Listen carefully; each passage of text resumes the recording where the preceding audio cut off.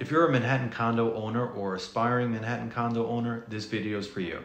I'm going to give you 5 points you need to know about the Manhattan condo market in 2023. Hi, my name is Justin Braithwaite and I'm a principal real estate broker with Braithwaite Realty in New York City. Number 1, what's going on with prices in Manhattan?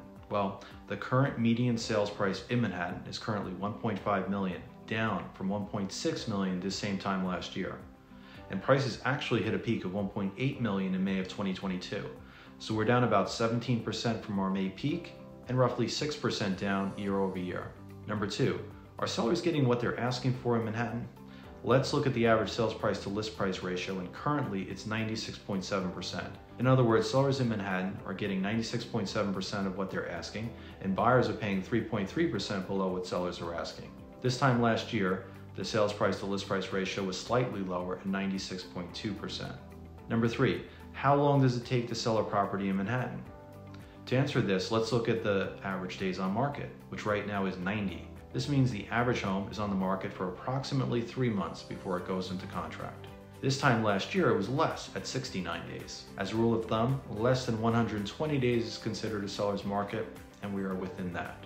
Number 4, what's the inventory situation in Manhattan? There's 4,146 condos for sale right now compared to 3,972 this time last year. So inventory is up just 4% from this time last year. Number 5, how often are sellers reducing their prices in Manhattan? To answer that, let's look at the percentage of price reductions. Currently, that's 10%. This is down from a high of 14% in October, so we're seeing some improvement.